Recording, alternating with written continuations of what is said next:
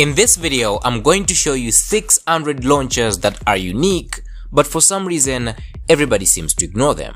This is a minimalist launcher that goes by the name Letters Launcher, and Letters Launcher is a simple yet efficient launcher that's focused on minimalism.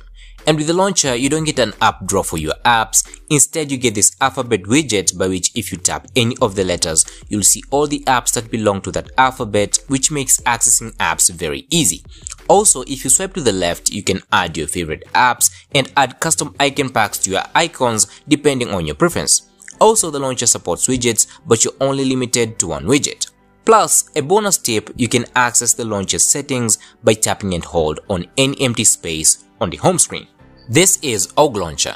Now, OG Launcher is far the fastest and efficient launcher yet. So, with the launcher, you can add custom icon packs for your apps. You can also customize your home screen with custom widgets to get the look and feel that you prefer. And I know some of you may be asking, don't most launchers already offer that? Yes, most launchers already offer that, but OG Launcher has a unique feature called Gesture, by which you can draw a gesture on your home screen, and that gesture would open any saved action, in which by default it would open folders for your apps, which makes accessing apps super easy. Also, the launcher has a built-in app locker and a built-in app hider just in case if you need to hide something from your neighbors. Plus, in the launcher settings, there are tons of other useful features that would boost your experience with the launcher, so be sure to check those too. This is Skeletal Launcher.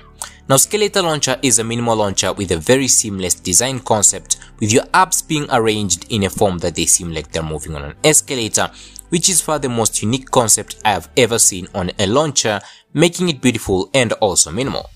But the only downside is that, as for now, the launcher doesn't support widget or icon packs, but I believe support for icon packs and widgets could be added in future updates. Plus, on the home screen, you get a camera, call, search, and a browser button for fast access. And speaking of buttons, hit that subscribe button so you can enjoy more Android videos like this one in the future. So, if you're looking for something more extraordinary, then App 15 is the best fit. Now, with this launcher, you don't get fancy icon pack or widget support.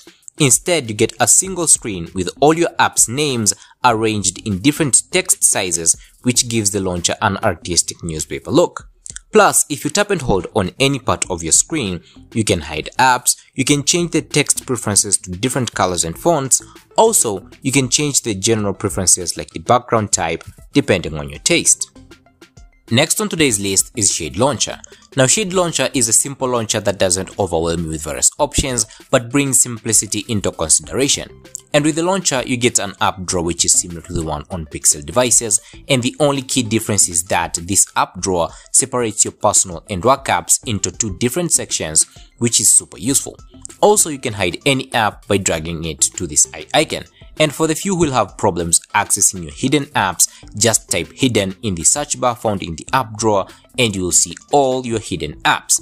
And for the people who like being creative, the launcher does support custom icon packs and widgets, so don't hesitate being creative. This is Lens Launcher. Now, Lens Launcher is a unique launcher that places all your apps on your home screen. And this is where things get more interesting. Now, if you move your finger across the screen, you'll see that the area of the screen where your finger is touching is getting zoomed in, and the outer areas are getting zoomed out, giving you this really fluid fisheye animation, which is a really unique concept in a launcher. And if you release your finger above an app, the launcher would open that specific app.